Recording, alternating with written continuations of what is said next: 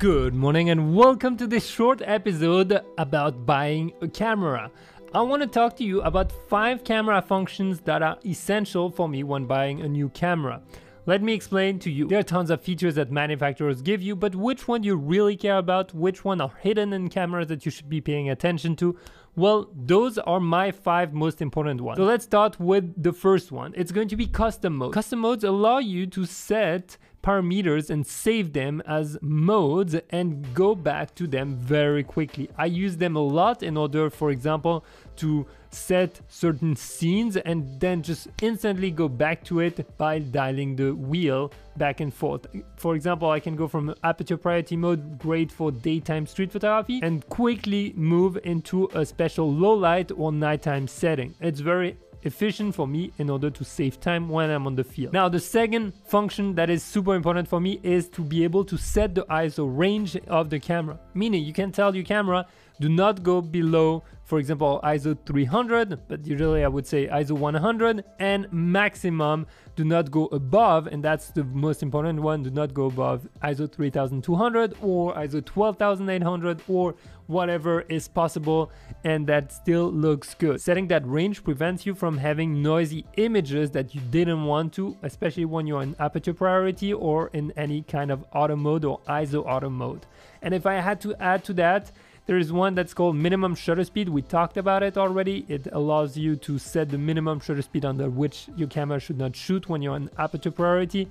It is essential, but it's usually when you have the ISO set range, you can also set a minimum shutter speed. But check in your manual, it's super important. I use it every single day. Now, the third function I really need is ISO auto in manual mode. That sounds kind of weird because it's manual, but let me tell you, ISO auto in manual is great because then you just set your aperture and your shutter speed and you don't have to worry about the ISO. You just let your camera run through it.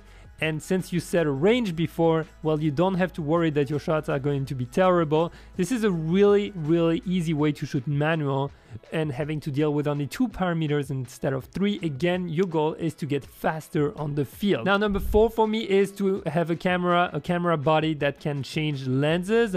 There are tons of great cameras with fixed lenses, but whenever I want to work with a camera for professional needs, I usually go for those so that I can adapt different kind of lenses, get different kind of feelings, tell a more compelling story. It's very important. Unless those are very specific cameras like GoPros or drones, but then we don't need to change the lens. Although a drone with interchangeable lenses at a good price point would be amazing, right? Okay, now the last one, number 5, is the dual memory card slot. It is essential if you're doing any kind of professional work or if you're going to locations that are very remote that you will never get back to and you don't want to lose those photos.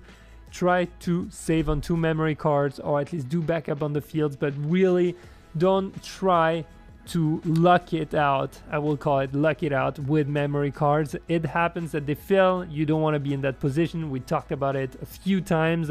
I will talk about it again just to drill it really deep into your skull, that please make backups as soon as you can. So if you don't have 2 memory cards, might not be a deal breaker, but do a backup ASAP, maybe every half day or every day or whenever your memory card gets full.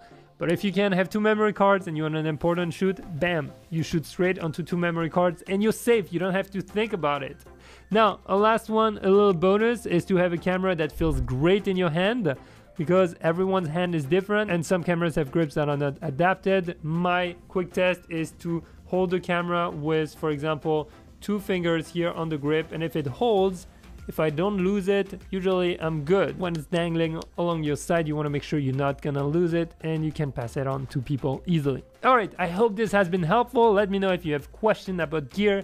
I'm happy to help you, or just ask them in the Facebook group. Myself or the community will help. Let's continue this adventure.